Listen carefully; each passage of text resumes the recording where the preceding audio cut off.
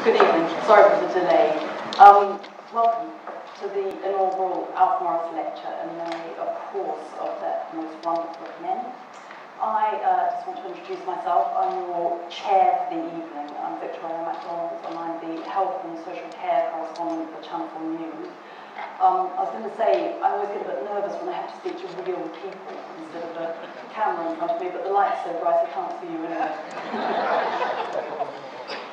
Shortly, of course, you are all here to hear our wonderful speakers, and I will be introducing shortly Sir Harold Evans as the inaugural lecturer. I think there's a more elegant way of saying that, but I'll think of it by the time he gets on stage.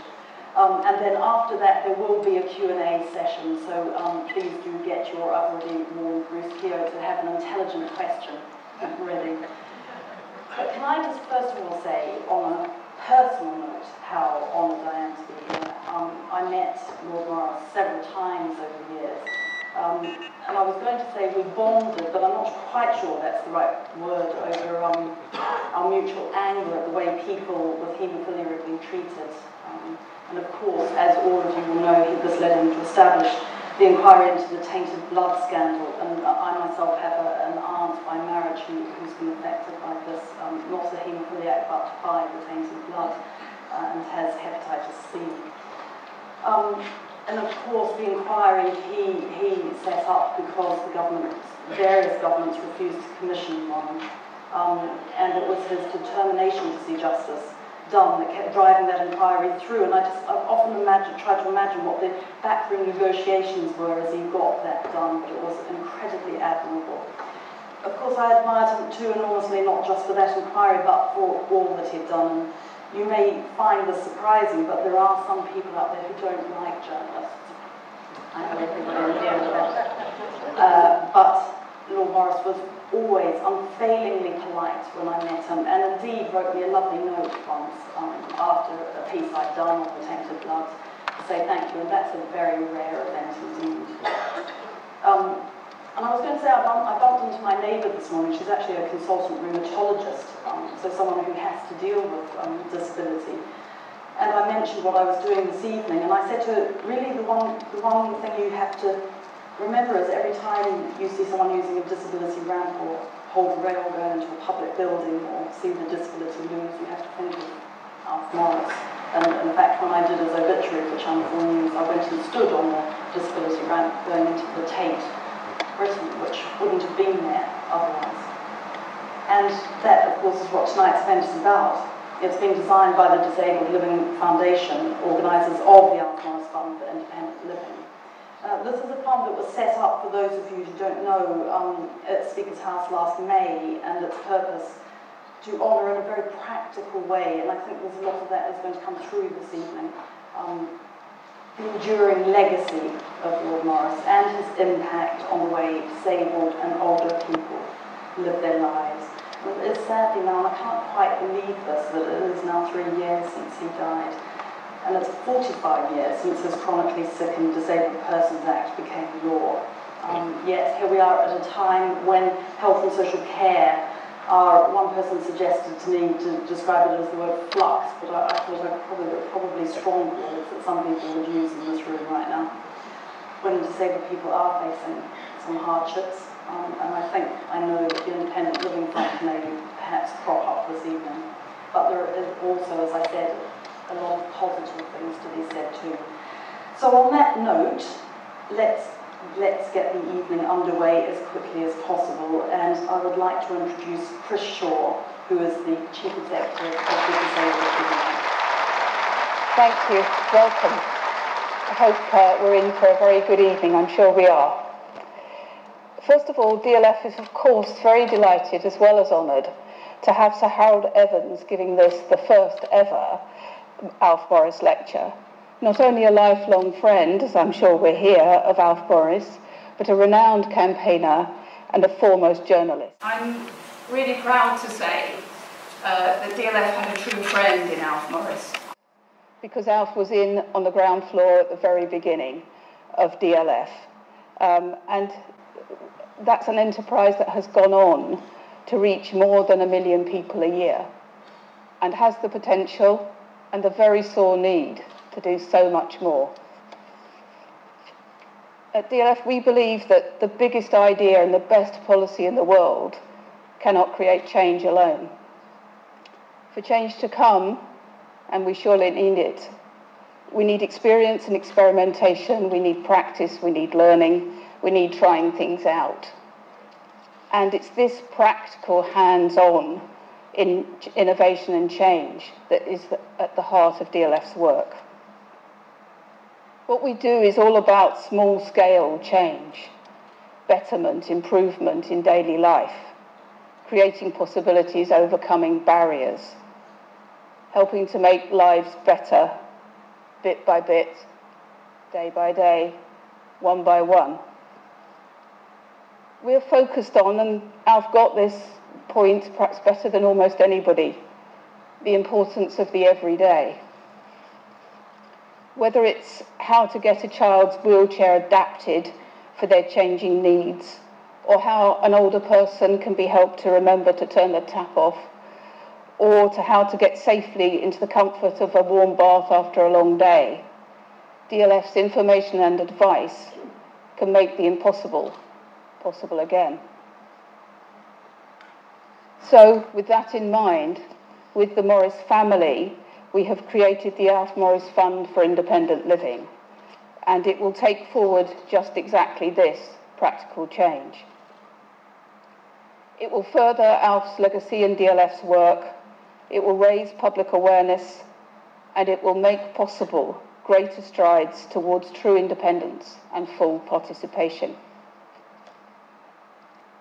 I hope you will know that many people at least, that late last year, DLF merged and joined forces with the Shaw Trust, a renowned and charity with a very strong reputation in this sector.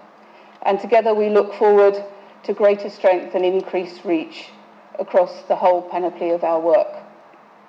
And you will hear a little from Ken Elisa, the Chair of Trustees of Shaw Trust, a bit later this evening. But as usual, I think probably Alf said it best.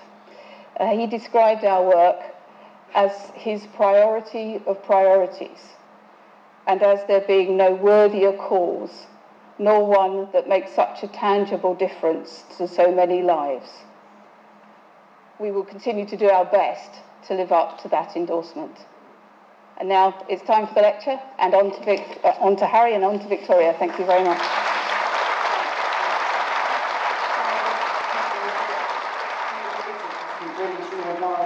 And to the organisers of this event, that they have lured tonight's speaker across the Atlantic to be here. Perhaps a sign to you of how much esteem he held Alf Morrison.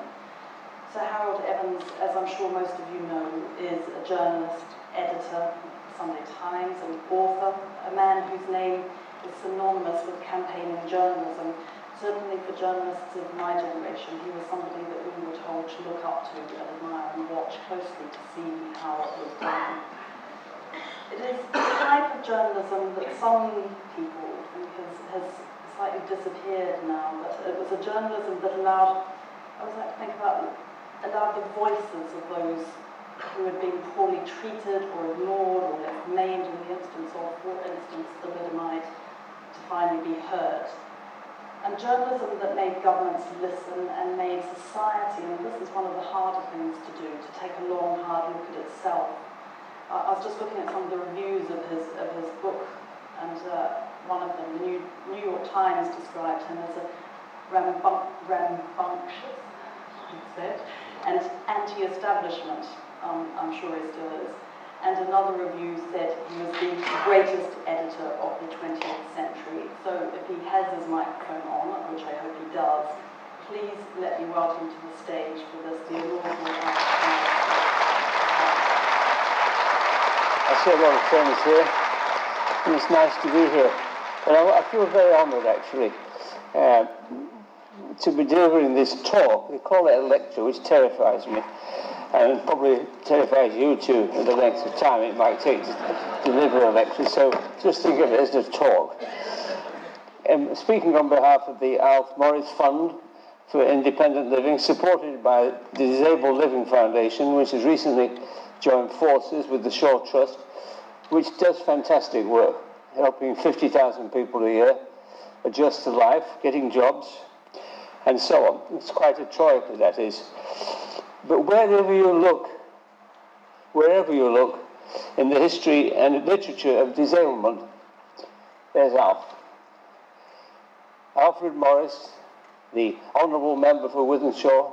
When I was a reporter, I was following him and writing notes about what he was saying, causing trouble for the Tories, he always was, in a kindly way. You know, he was never very vicious. I wish he'd been more vicious sometimes. Would have made more news. And then one of the drafters of the United Nations Programme for Action aimed at rights of the disabled around the world is 10% until 654. I haven't counted them recently. 654 million. And then there's Baron Morris, Privy Councillor, made that way by Jim Callaghan, one of the very amazing appointment for such a young backbencher as he was before that. And then there's Alf, that his brilliant biographer, Derek Kinraid, reminds us the other Alf, who haunted the halls of Westminster for 41 years. Alf the agitator, Alf the conciliator, Alf, somehow the same Alf Morris, who was a member of the Council of the Royal College of Veterinary Surgeons. How did that come about? And someone with the same name, who was for years an advisor to the Police Federation and to the Royal British Legion and co-chairman of the Cooperative Society Parliamentary Group, a reformer of the law of copyright and a defender of war widows. And this is Alf Morris, the husband for 63 years to Irene. He must have slipped home sometimes because we have Kathy, Stephen, and Paul, and Jill. And Irene is here. Is she here tonight? Well, I'd like to say hello to her, Irene. Last time we were all together. And so in just a short time, the amazing, unparalleled renown that Alf has enjoyed, and rightly so, in an area of public concern that will go on forever. Why? Why? Because tomorrow's accident victims don't know that one day, unlucky, they may be persons of disablement. There, but for the grace of God, go I, should say the people who moan about disability benefits. Now, one thing which is not very much known about Alf is how very important he was in the thalidomide campaign when I was at the Sunday Times. And it's very good tonight to see we have some thalidomiders here. We have Martin Johnson, Ray Stokes, Nick Dobrick, Phil Williams, Tobias Arndt, Christopher Jeffries, Guy Tweedian, Louise and Darren over here. And what's not much known about Alf is this. I went to see Jack Ashley, we'll come to Jack in a minute. I went to see the Prime Minister, the leader of the opposition he wasn't Prime Minister, Harold Wilson. And Alf had persuaded Harold Wilson to give up one of the only 2 days he had for a debate. And you couldn't resist Alf when he was in that kind of mood. So we got that debate, which transformed the entire discussion about thalidomide. Because until that time, Parliament and the press had been frightened, cowed by the law of contempt to say anything. And of course, it was Jack Ashley, who lost his hearing in preparation for being a minister, who actually had persuaded the Speaker to give this time. So Jack and Alf were a wonderful partnership to do that. Could I get a glass of water? Otherwise I might choke on my own words here. I just want to remind you that until that happened, until Jack and Alf got together, whatever we'd done at the Sunday Times wouldn't have made much difference because the press was not touching it. It was complete silence everywhere else. And it was only making Parliament, getting Parliament to discuss it, that we got the whole campaign to move on the thalidomide at the front. And just think of this. When you think of compensation for the thalidomide people, thalidomiders we call them, just forget about financial benefits. and this is a lesson altogether about disablement, think of what thalidomide have contributed. Out of the thalidomide tragedy came Motability. Blue Park is direct result of, through the thalidomide, UK Thalidomide Trust, did that come about. And I thought it kind of ironic today that Guy Tweedy was making a point that when he comes to park a car at the usual garage, his arms are not long enough to get the ticket. And this is commonplace. The whole environment is not built for people who are not like me, with 2 arms, 2 legs, and not entirely brilliant hearing, and so on. So I want to come to this point because what the important thing that Alf did, if you think about the progress of treatment and assistance and disability, we start with paternalism. When I began an interest in the thalidomide people, children, as they were then, it was a matter of charity. The Lady Hall Thalidomide Trust. Oh yes, paternalism, pity them. Pity. We begin with pity, which is completely wrong. And in fact, it was the atmosphere of pity which Mr. Enoch Powell, even he decried even that. I don't want to have an inquiry, I don't want to give them anything, they're on their own, and so on. It's one of the most disgraceful episodes. The thalidomide people were failed by the medical profession, they were failed by the legal profession, they were failed by the politicians, left, right, and centre. They were failed by the House of Commons, by the House of Lords, and by the appeal courts. So, you just think about that. It's really kind of terrifying that so many institutions of state failed. And today, here's the remarkable thing. The thalidomiders who've given, as I say, they've given more than they've been given. One of the wonderful, inspiring things at the moment is that the thalidomide victims, we have to say that, what are they doing? They're helping other thalidomiders around the world. At the moment, they're spending effort and time and money and intelligence to help establish the fact that the German trial of the original perpetrators of this was a crooked affair, was fixed politically. So we're looking back all these years at a terrible crime committed in Germany by the manufacturers, Kevin Grunenthal, and then when it comes to justice, they don't get it.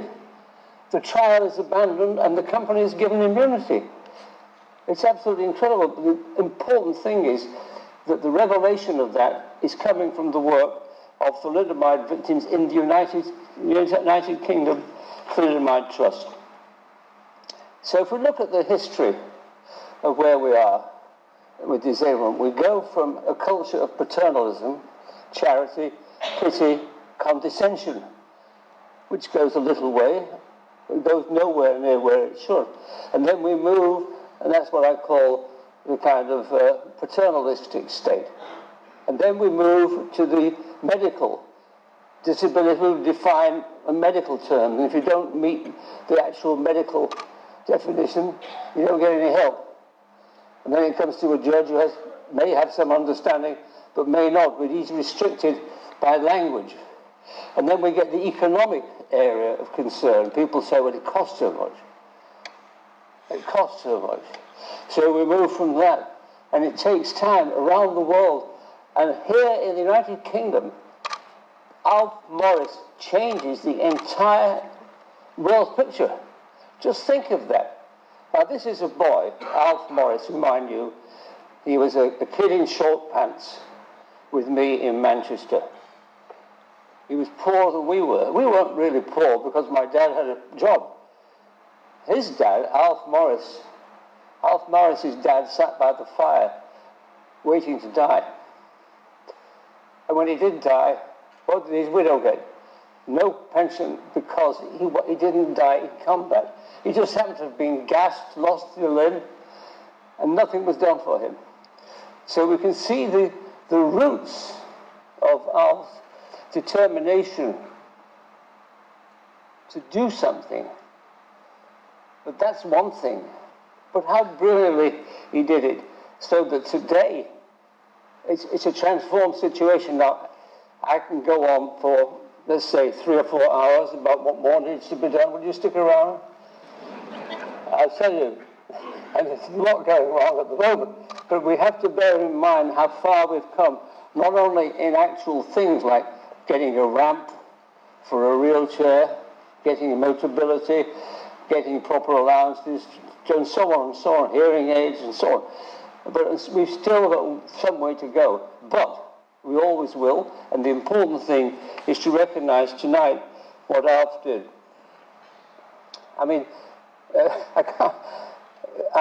both grew up in the working class at the beginning of the war, and my father used to complain about the Geddes Acts. Now, I don't know how many people here have ever heard of Geddes. It was in the slums in the 1920s. Lord Inverchapel, his name was Geddes, Eric Geddes, he was a railway director, and he argued very strongly that the biggest mistake the government could make in the Depression was to let elementary school children go on to a secondary school, because not only would it be a complete waste of money, but they wouldn't understand half of what they were being taught. That was the atmosphere in the night. Well, of course, Eric Geddes was right. I mean, what a terrible thing to have people like Alf Morris and me and my friends just causing a lot of trouble thereafter. Better to suppress them at their birth as possible. And that's what, but of course you couldn't suppress Alf, because even though he was not able to go to grammar school because of they couldn't afford the uniform, they couldn't afford this, they couldn't afford anything. So he left school at 14. They couldn't afford it. I left school at 15. That's not much better. But he gets to Oxford and he gets a brilliant degree and so on. So just think for a minute. We talk about the waste of talent, the waste of real abilities that we have when we don't educate people. And think about the waste of talent when we don't enable people who are disabled to give what they can give. The two are comparable. And that's why we have to do something about it. The waste of talent is absolutely incredible. So we move from paternalism, legal, judicial, to now what's, I think, commonly recognized, and certainly a very important part of this, but carried forward in the United States by regarding civil rights as the criteria. People who are disabled are entitled by right, not by paternalism, to have an environment in which they can move and give their talents and live their lives. And this is the most important thing which has happened, of which Alf was the forerunner. It's not the wheelchair that's the disability, it's the stairs leading which is a disability, because the environment's not being built. I was talking to Ken Alyssa, chairman of the Shaw Trust. He's just come back from Singapore. He's appalled at all the stairs everywhere. He asked them about it. Oh, we don't have anybody with wheelchairs here. Oh, what? Give me a break. That's the kind of, one of the challenge today, which Alf saw so brilliantly ahead of time, is the environment should respond to the disablement. It's not the other way around. Why should the world be designed simply for people with 2 legs, 2 arms, and the usual bits and pieces? Why? There's no reason for it at all. Let me give you an example. On Saturday, I was judging European press prizes with a group of European editors. And a very distinguished one of them offered to give me a lift to Paddington. I regretted it, because Paddington, have you been? It's a total mess. My God, it's incredible. You just round this street and that street and this street and up this street. Anyway, the point is this. When he came to park, he couldn't. Plenty of room. Why not? The London parking meters are designed for people with 2 hands. He had only 1, and he was driving with 1 quite safely. Why was the parking meter designed that way? Why did Guy Tweedy not able to reach to the ticket at the garage because his arm wasn't long enough? I mean, this we're doing this today. While I speak, we're designing and creating buildings which are not suitable for people who are differently able, you may say. And so this, I think, is quite the important thing, which, again, Alf saw with such blinding clarity. And I got a letter while I was thinking of coming over here from Colin Bennett, who wrote me a passionate letter why he wouldn't be here tonight. And if he is, I'm sorry, because he can't hear me. Why can't he hear me? Because this theatre, no fault of the theatre, is not equipped with an induction loop or infrared sound. So we have people who are denied access, just as you may be denied access when there's a flight of stairs, and so on. So the social approach, the rights approach to disability, is to remember when we're planners and thinkers and so on, just think of how other people interact with the community.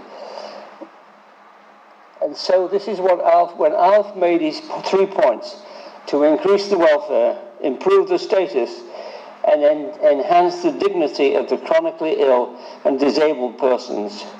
He was delinking illness as a precondition to build a strong shared consciousness and political community.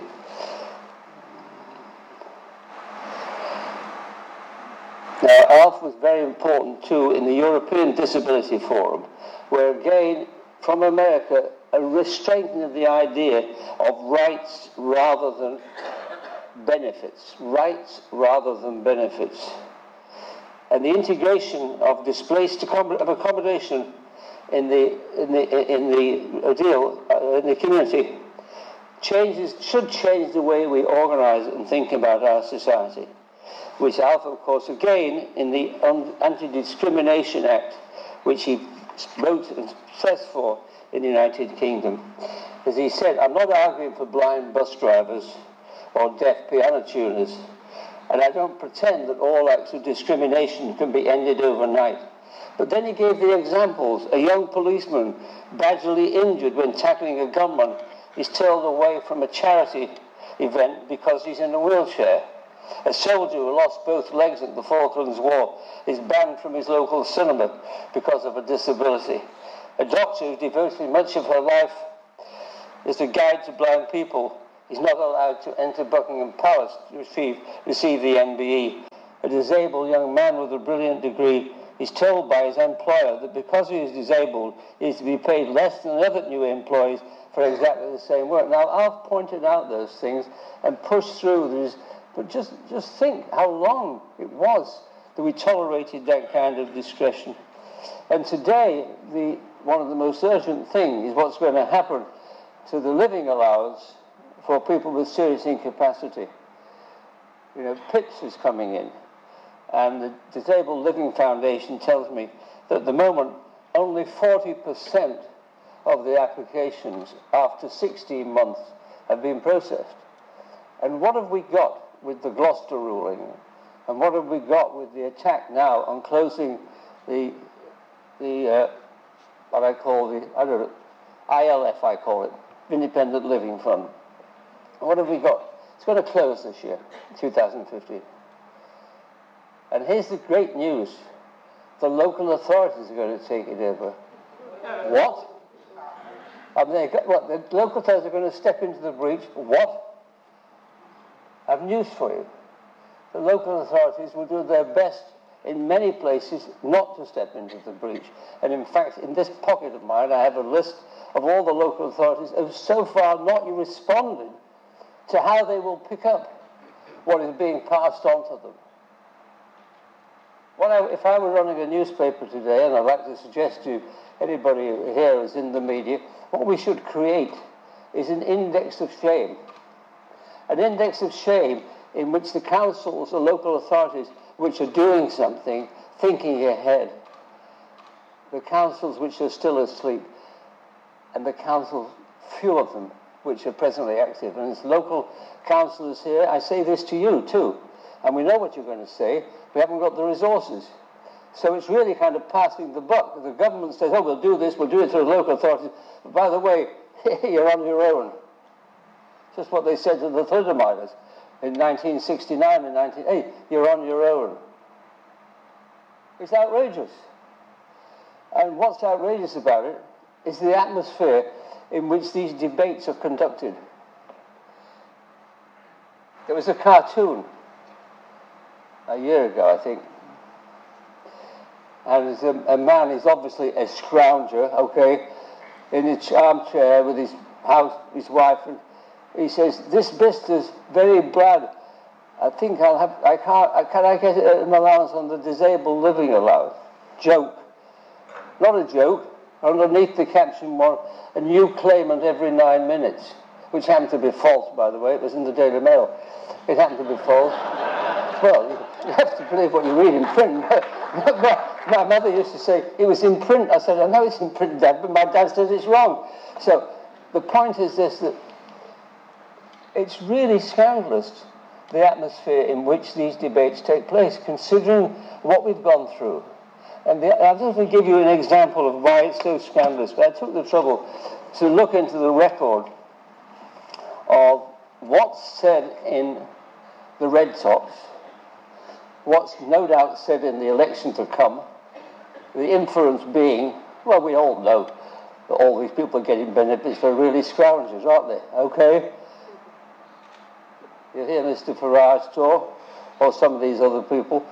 But hear what the UK Statistical Office, which is a very respectable and excellent service, has actually analysed some of the statements which have appeared in print in the Daily Mail, the Sun, in particular.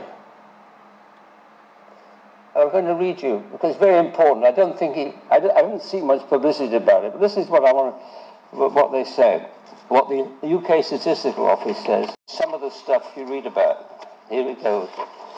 There's case after case where the figures have been distorted to make the disabled look worse. You know, that's what it says.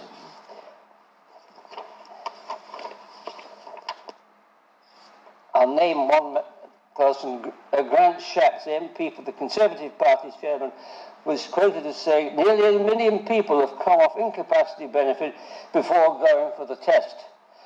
This article was drawn from a Conservative Party press release which stated that 878,300 people claiming incapacity benefit, more than a third of the total, have chosen to drop their claim entirely rather than face a medical assessment. Yes, new figures have revealed. New figures have revealed no such thing. The United Kingdom Statistics Authority found that the 878,300 resulted from a conflation of official statistics relating to new ESA claims with separate statistics on migration of incapacity benefit claimants to ESA. The release also failed to make clear that a number of claims were withdrawn. Why? Because people got better, they're no longer sick, they didn't make a claim. I forgot about that. Oh yes, let's just exaggerate the number. So it's just amazing. So then the UK Statistical looks at these things and they complain to the Department of Pensions and Works and say, "Can't you put out clearer pressure? Oh, don't blame us as such public hostility. We're only, we have, it's all those terrible people out there." It's ridiculous. And here's what the last thing which I've got. The Secretary of State's statement was this is the UK Statistical Authority, was unsupported by the official statistics published by the department. It highlighted that the job centre plus activity statistics from which the figures were drawn appear to be drawn. Explicitly state that the figures are not intended to show what the minister suggested they intended. I mean, how can you get away with this? How can you get away with misstatements like this? Well, fortunately, we have the UK Statistical Office, the Public Administration Commission, and we have various official bodies that are pretty good. I'm not saying it's all entirely bad. Some of the reforms or changes are probably going to be good. But some of them are presented in such a way that a media which is not inclined to be hospitable distorts it. And this is one thing I want to read. This is the UK Statistical Authority. The government is doing a great deal to promote a positive image of disabled people, true, including in the principles behind its disability strategy and the Disability Confident Campaign to help disabled people into employment. Bravo. However, this positive action risks being undermined if the language used in Department of Pensions press releases and ministerial media comments accompanying releases of benefit adopts a tone which feeds into negative preoccupations and prejudices about people on benefits, including disabled people. That's as clear as a bell. They should be called to account. And what I'm going to suggest to people who are active in disablement is just don't just take it lying down. I mean, obviously you can challenge the politicians. I'm sure they're doing some very good things. I'm sure some of the changes are important and helpful and not just cost conscious. But what should be done, what do you do when you read something which is clearly wrong, which has distorted the figures? What do you do? What do you do? You shouldn't just sit there, if I might say so. After the hacking scandal, those of us who were concerned with the press and press matters agitated for an improved system of monitoring the performance of the press and enabling people to make proper representation, not just about having their phones hacked, not just about having their wives followed, not just having their children harassed at school by the obscenities that Lord Levinson condemned. We wanted to follow up with a proper and decent system of self-monitoring of the press, so that when we made mistakes or conducted false campaigns which were wrong or whatever, that we could be called to account. And those who were in favour of this have formed there's two different groups. There's one called Ipsos, which is the regular big papers, Telegraph and so on, and then the others are standing aside at the moment are the Observer and the Guardian and the Independent. But Ipsos, which represents the main press, is there to deal with complaints. So Linda Burnip, who wrote the excellent piece about ILF, is having a campaign. You're going to stand outside the office of the Daily Mail. Good luck. So maybe they'll give you a coffee or something. Maybe they'll be a bit paternalistic. Who knows? But the important thing is there's Ipsos waiting to receive complaints. And if Ipsos doesn't respond, the case for the other monitors of the press will be stronger. So I just beseech people not to just take it, I don't want to say lying down or sitting up or whatever. Now, I think there's some very good things on the horizon, I have to say. First of all, you saw this morning's story about the Apple Watch, which will help you keep a check on your blood pressure. It'll be linked to your doctor, so you can scurry around with gin and tonic, whatever he thinks is needed at the time. But it'll all be done by radio. I'm very keen on this SMART campaign, which monitors your health. And I think technology, whether it be looped coils for Mr. Bennett or different methods of travel, are going to be fantastically important, which is why it's also terrible that actually the percentage of people, disabled people and poor people, have no access to the internet, which can be so liberating. For instance, now we can get 1 billion transistors on a chip. 1 billion transistors on a chip. Just think, it can do the most amazing things. So I think we're going to see a technical transformation in the lives of disabled people if they're enabled to have it. But at the end of all the acts, at the end of all the ramps and the disability and the benefits, at the end of all the efforts by activists, by organizations, by good journalists, we still have the issue which my friend, one of my dear friends in the United States, put to me this way, and I want to read what she said to me. I said, what do you need? I expected to say, well, I'd like a faster wheelchair, or I'd like... This is what she said. I'm tired of people assuming I'm incompetent just because I'm in a wheelchair. Back in the 70s, they were surprised I was articulate and could speak. Today, People are still surprised. I live alone, take care of myself, drive a car, cook, work. I'm a lawyer and I travel.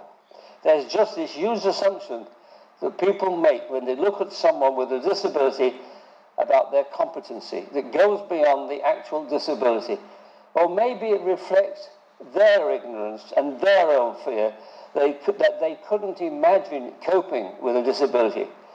But for those of us who have disabilities, what we have to do to take care of ourselves is background noise. It doesn't stop us from wanting what everyone else wants. People are surprised that people with disabilities want romance and sex, like somehow we are different and beyond that basic need. No matter what our external shell looks like, we are still human. We all want to feel purposeful, contributory, and loved. We have dreams, we want adventure and independence, we want as full a life as we can get. And the whole point about this, that is your right to have. And so when we talk about disability, as I'm doing tonight, we also have to be careful about the language we use, which drew my attention. There's a wonderful government in Western Cape in South Africa, which has talked about the language by which we have these dialogues. It says, don't say somebody suffers from. It suggests they have ongoing pain, and that's no more true of disabled people than able-bodied people. Don't say somebody is afflicted with. It suggests a disease, which most disabled people don't actually have. Don't say a victim of, as I said earlier. I'm getting standing corrected here, because it's reminiscent of crime. Don't say wheelchair bound, because it sounds as though the disabled person is in prison for life. You don't say car bound, because somebody's got somewhere by car. Don't confine and don't diminish people by these terms. Don't use patient unless in a hospital. This is the Western Cape. And don't define people. He's a diabetic. Don't define people by their disability. Don't define it. And don't, by the way, don't say he may be physically or mentally challenged. Aren't we all? Give me a break. Harry Evans is mentally challenged. Sure, I was. Absolutely am. Quite agree. So, and don't, obviously, nobody, I don't think anybody says crippled or crippled today. And if nobody, I hope, says an abnormal birth defect. I was thinking one of the theatres that I had lunch with today, Phil, when he went to school, by the way, he's a brilliant accountant now, but he's got, his arms are not like mine. But he's got a brain better than I have because he's a brilliant accountant. But when he went to school, do you know what the heading of the school was? Subnormal educational facility. Subnormal educational. This guy is quite brilliant. But that's the kind of thing we have to get rid of in our language. And I want to say this, close this with these remarks. First of all, I want to remind us what Alf himself said. I would choose a society, if I had a wish, in which there is a genuine compassion for the very sick and the disabled, where understanding is unostentatious and sincere, where needs become before means, where if years cannot be added to lives of the chronically sick, at least life can be added to their years, where the mobility of disabled people is restricted only by the bounds of technical progress and discovery, and where no person has cause to be ill at ease because of their disability. 40 years ago. And we have to thank Alf for making the start that he did. But I also want to just read you something which actually puts it in perspective for me. The whole earth, that Pericles said, is the sepulchre of famous men. And their deeds are, long after they're gone, are woven into the stuff of other men's lives. And so it is with Alf. So it is with Alf. And so I want to congratulate the family for supporting Alf through those years and remember him with gratitude and affection. Thank you.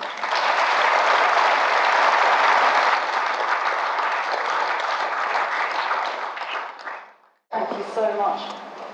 So eloquent for a man who was still scribbling away when I went into the green room about an hour ago.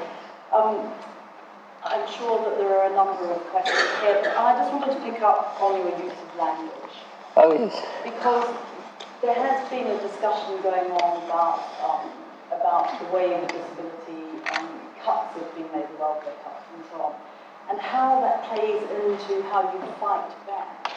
I was interested, and I wanted you to expand, if you could, on that use of that, how people can can challenge the media. Well, I think, it begins in daily intercourse. Because when somebody, let's just take that, with media is one thing, and then there's our daily exchanges with people. So when we hear somebody making some derogatory remark, or we know about him, he's always on the scrounge, or whatever, I don't think we should let it go by. I don't think we should let it go by. I think we should challenge it. In the media, first of all, a challenge on accuracy is better than an emotional challenge. So when the different activists, some of whom I've mentioned tonight, challenge what the papers say, what the print says, which is then, as you know very well, being a journalist yourself, the print very often sets the agenda. So the agenda and the coloration, the terms in which the debate, so people get scared.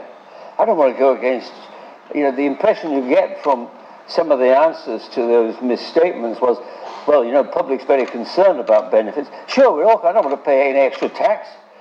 It's natural. At the same time, I want truth in our public life, and I want some decency in the conduct of our public affairs. So, first of all, of course, we should support, vocally when we see something appalling. Secondly, we should vote for the right candidate and test them and see what kind of bromides they come out with. Are there any questions? There are some microphones around. Put your hands up high. Yes, I can see one gentleman here. Sorry, there was one. Yeah. Thank you. My name's Bruce Keogh. I'm Medical Director for the NHS in England. When I have some difficult issues, I sometimes find myself going back and asking the question, what would Bevan do now? And so when I've listened to your talk, I'd just like you to reflect on perhaps if Alf could come back for a year, what would he do now? That's a good question. That's a good question. Well, I think first of all, I think he'd be making speech after speech about the end of the ILF without there being independent living, without there being he certainly would do that. And he would have a motion in the House, he would get a lot of MPs to sign it. Oh, sorry, what's the matter? I'm sorry, I was just trying to be efficient with the microphone. You carry on. Oh, you're trying to make, you want me to be heard? Okay, right.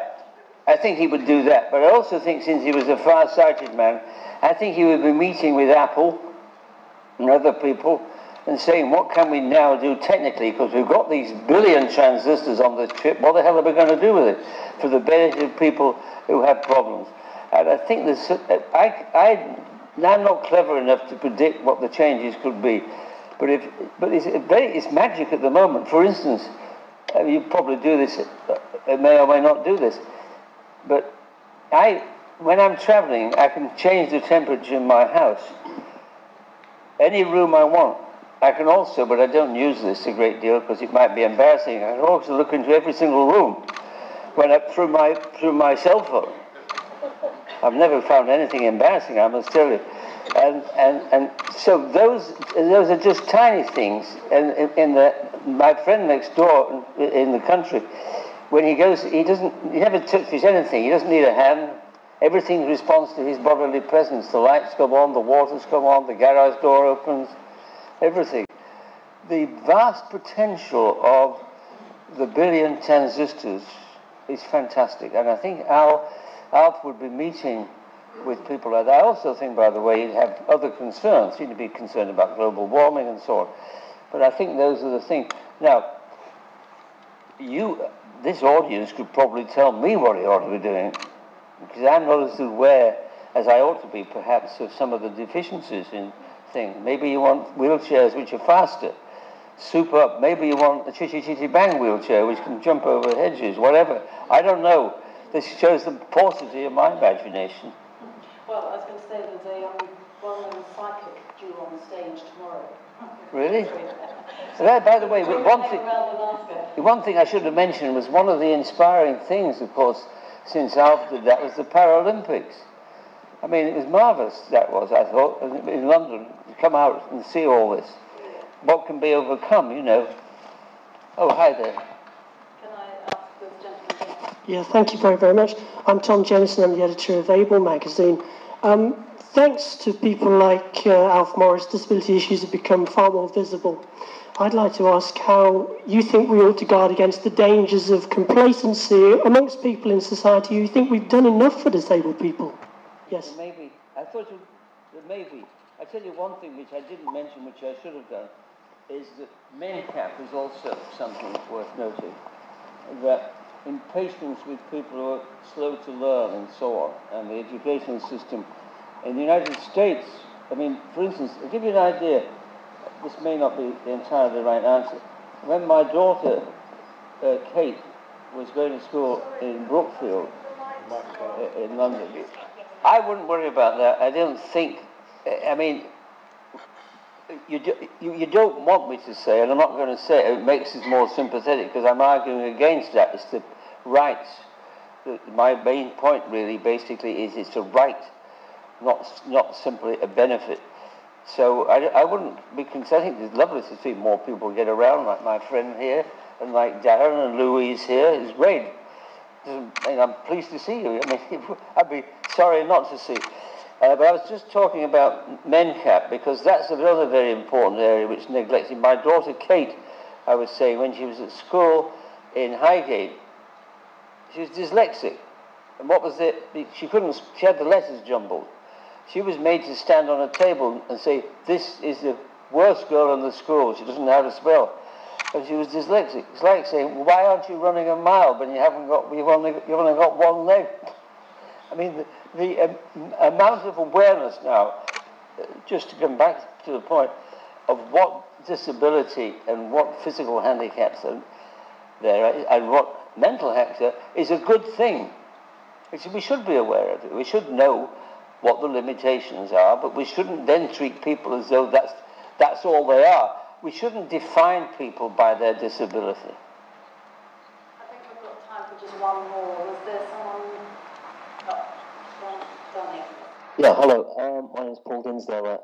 I'm a health journalist. I just wondered, just like to ask how, having lived in the US for many years, are there any lessons that the US have to teach the UK in terms of disability and living with disability, or are the lessons mostly the other way, that the UK is a better model with the legislation that Alf Morris has introduced? Are there any lessons that way?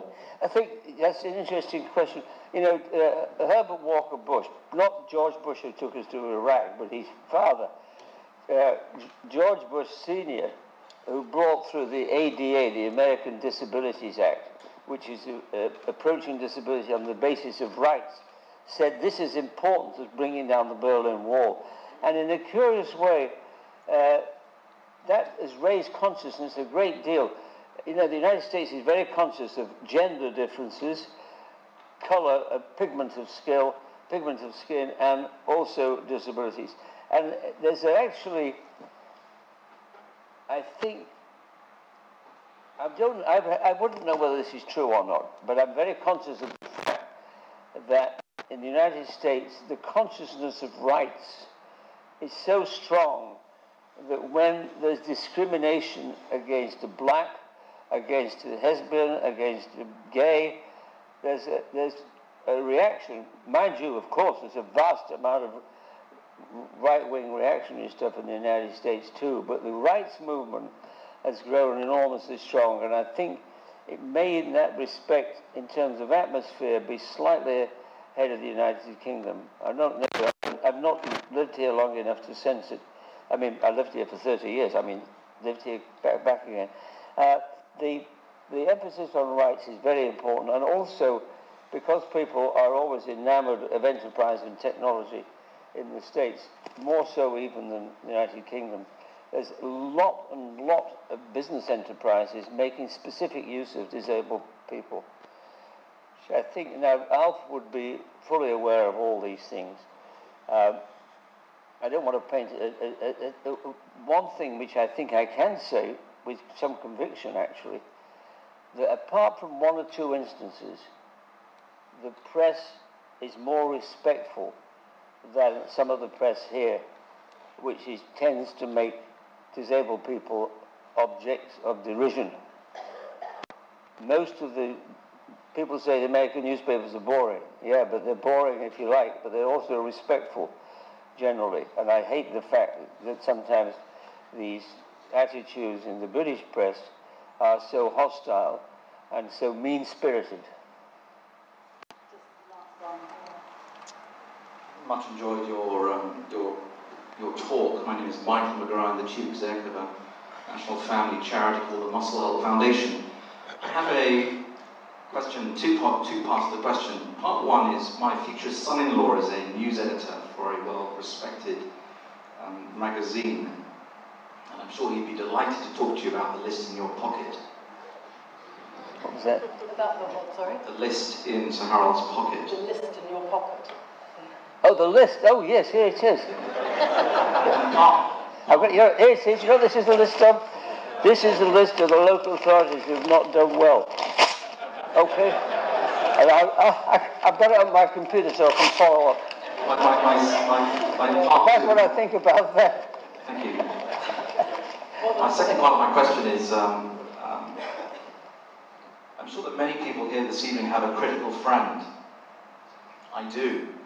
And many years ago, that critical friend said to me, Michael, you're an inconvenient truth. How would you respond to that question? Or perhaps how would Alf respond to the question? The truth? An inconvenient friend. Yes, how would you respond? An inconvenient truth. How would I respond to? That truth, he said. If he was described as an inconvenient friend. Truth. Oh. An inconvenient truth. An inconvenient truth. Oh my God. We got there. Well, whoever said it, you know, is kind of ridiculous. What can I say? I'm just trying to... I got confused with a book called A Convenient Hatred, which is about anti-Semitism, and Al Gore's global warming. I would have to try and think of a suitable epithet for that character.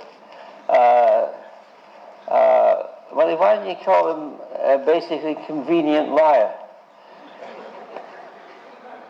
I mean, what else can I say? I think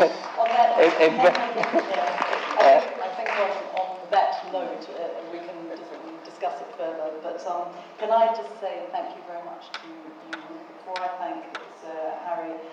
Before you leave, can I remind you that the purpose of the evening is to raise funds for the Alf Morris Fund for Independent Living, so there are envelopes around there for your donations, and please pass them to members of staff as you are going through the doors.